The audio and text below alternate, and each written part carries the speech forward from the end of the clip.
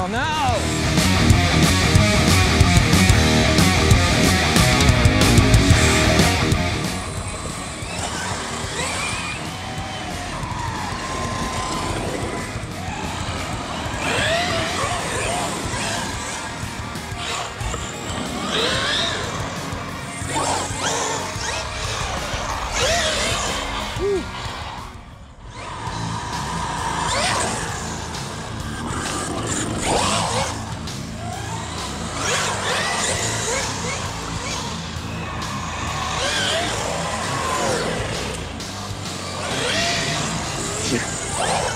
Whew.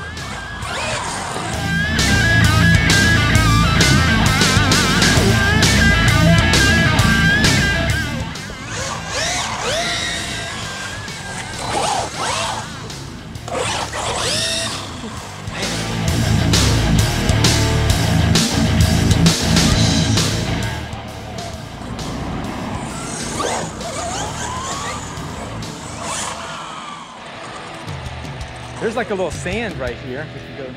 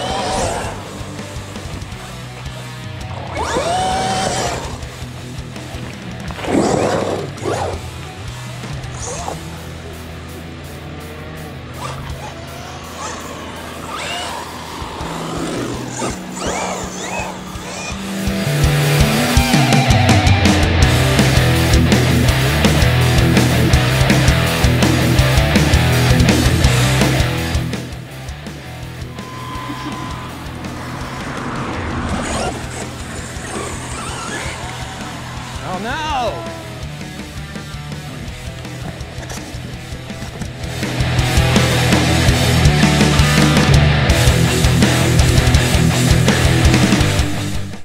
All right, guys, you probably want to know what what happened with that, and let's get into it real quick here. So, running these terrain crushers, these are SRCs. You guys can see that a little bit, what's left of it. So, it snapped the pin, which holds the hub on, which then holds the wheel on. It's a little bit weird that the pin snapped along with the wheel nut coming off, so then everything kind of separated and went, I don't know where it went. But it's kind of a given because these tires have been used on another 6S vehicle, a Team Redcat BE6S.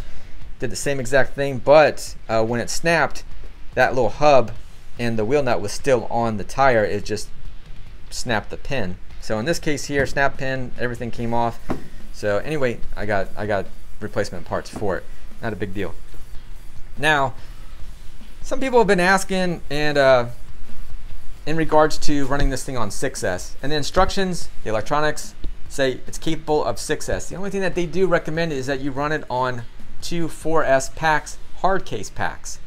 Why? Because they say that the vehicle is intimidating on even 4S. Maybe for someone that's new.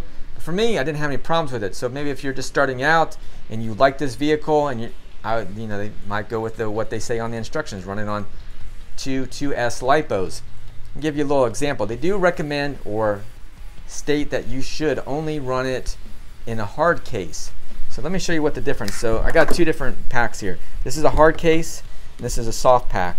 So this protects your lipo. This is more vulnerable because there's just more or less a shrink wrap around it and the information, where this one's got it in a piece in plastic. So if anything, if it falls out or whatever, or if it gets hit by something that's kind of sharp, this case will hopefully protect a lot of that abuse, where this one's exposed more or less. So if they say, hey, if you run in the hard case as we recommend on 3S, you're going to need to make modifications probably underneath here, or to allow these to fit, because if you put one of these in here, it's going to be a lot difficult. It's going to be more difficult to get it in there. So these fit perfect because this is basically be like a 3S, or I'm sorry, with a 2S lipo. setup. In a hard case, it'd probably be about the same height. So these fit in here. So I run a 3S with the soft pack. I don't see there being really an issue. You can always put maybe some cushions in there to make it a little bit softer for it, but for I don't see the big deal. I'm gonna run it the way I'm gonna run it. But I just figured I'd let you guys know that is the instructions. They do recommend that. They also recommend that you get these gears. This is the RAGE RC 6233. They say that in the instructions. They say, hey, if you're gonna run on 6S, you need to get this pinion gear and spur gear. Let me let you guys know that I did take just this cover off and I looked at the pinion gear in there. That's the only thing I looked at, and it looked to be exactly the same amount of teeth on this pinion gear.